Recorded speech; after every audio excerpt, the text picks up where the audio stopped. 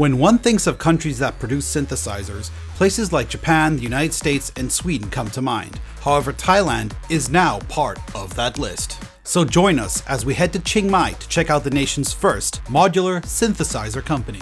Introducing Siam Modular.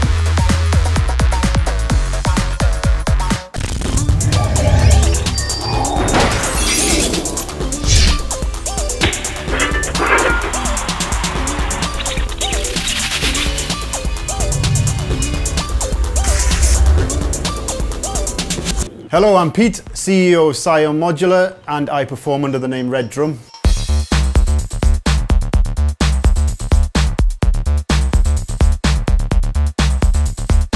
The Kingdom of Siam, or Siam, is the old name for Thailand, and we seem to be the first manufacturer there. It just felt like the right name. We have a team of Thai people working here. They're loyal, they're really good at what they do, and yeah, most of them have been with me since near the beginning, you know. Speaking of beginnings, in order to understand the story of Siam Modular, we have to start with its founder's life back in the UK. So I started studying music tech in about '98, and I turned up at college and there was a big modular synth. And I had a teacher there called Jeff Waterstone, and he had a synth on the market called the Organ Systems Energizer.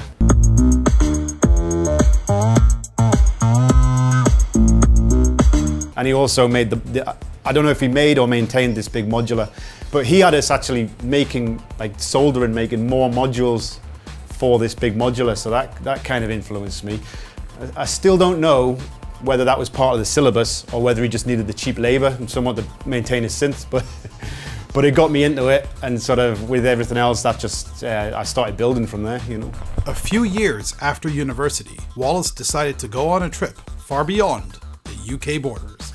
So I traveled around Southeast Asia. I was in Malaysia, Borneo, Thailand, Laos, Vietnam. You know, the usual backpacking sort of trek for about 6 months.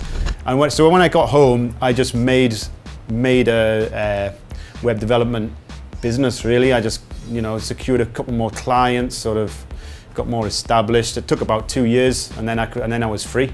I was nomadic, and I came back to Asia, moved to Malaysia first, and I was just working from home. And yeah, and I sort of moved, I was doing visa runs to Thailand, and I just preferred it, to be honest. So I came to Thailand, and here I am. Originally staying in Bangkok, Wallis soon realized, however, that the city of Chiang Mai more suited what he was looking for. It's a good balance, I think. It's not really touristy, but it is, I mean, there's a lot of Westerners here and Western influence and that. You know, and it's somewhere between like a rural place and Bangkok, because I lived in Bangkok for 3 months, and I like Bangkok, but I can go there for a weekend and enjoy Bangkok, you know. Chiang Mai is a bit more chilled, but at the same time, it's a city with all the things a city has. It's a brilliant place for making stuff. There's metal shops, wood shops, CNC cutters, all nearby. I can get on a bike and I've got a choice of 3 electronics shops within 5 minutes drive, you know? So just having all this around me, it makes it's too tempting to want to make stuff. Siam Modular started from when I realized I could get PCBs printed in China and get like 5 of them just done at the time. So I'd build one for myself and put them on the internet, and someone would buy one, and it just went from there. With the seeds of Siam Modular now planted, a somewhat interesting incident pushed its founder to turn his side gig into a full-time business. I guess it was some government agency calling the shop downstairs and asking, why are we getting lots of post? Is someone got a business here? Has someone got another business here? And I was actually on holiday at the time, and the girl that works in the shop downstairs just said no, because I didn't. I was ordering lots of stuff to build for myself, you know, and that put the spooks up me. So I kind of had to set up a company. I had to get my visa that way, and it just snowballed from there. You know, if you want to be legit in Thailand, you have to have a company to get your work permit, etc. As far as I know, in modular, yes, we're definitely the first to make Eurorack modules in Thailand. I think the first 2 products were a simple mixer and a low frequency oscillator, because they're two that I built like years ago before I settled in Thailand. And I was using those circuits in various different iterations.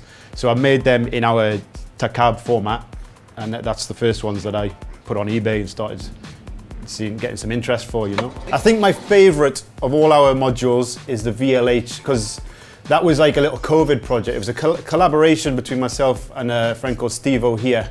So this was during lockdown, in the middle of COVID, and Steve's disabled. He's in a small London flat, shielding because he's on a vulnerable list.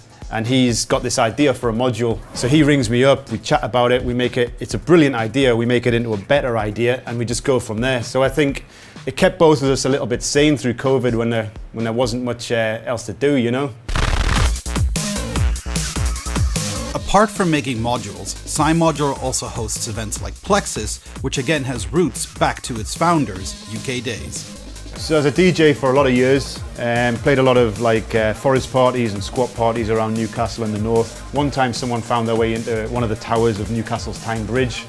We had a pretty cool party there, and it was an excellent view from the top as well. Yeah, so Plexus, we did the first one just before COVID, and then obviously we had to take about a 2-year break, and then we've just done the second one. The reason for that is there's many reasons. It helps get the community together, all to play. It drives me to create a performance to get better at that, because I've got a gig that I'm looking forward to, and in turn that drives me to develop more products. You know, I need to be testing and playing with things, and just having something to look forward to, a performance will make me do that. Otherwise, I've got plenty of other things in my life that might shout louder. We do like meets as well. We have a lot of sort of more low-key modular meets as well, which are fun, where we just get together, and some people will. It's normally not for the spectators, but people can come and spectate. But it's just a meet. Some people will perform. A few of us might plug in together and sync up and jam, and they're really fun. Less stress.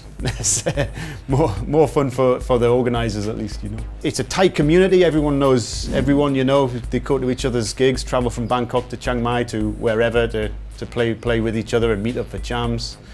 It's a really cool little scene, I'd say. So with events back on and modules in production, we asked what's next for the company.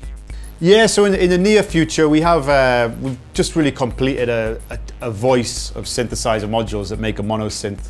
After that, or now in fact, we're working on a few different solutions for sequencers. So they may be available as standalone things as well. We don't know quite yet. We're not quite there with development, but it'll certainly be modules. So this is one of our sequencers, sort of early prototypes. We just thought we'd make it big to start off with. It's a bit easier, and we also get a sequencer for the rack. These are MOTM, mother of the modular. So when I started building 20 years ago, I looked at the sort of formats that were around and what was popular, and this seemed to be the main one, especially for sort of DIY builders.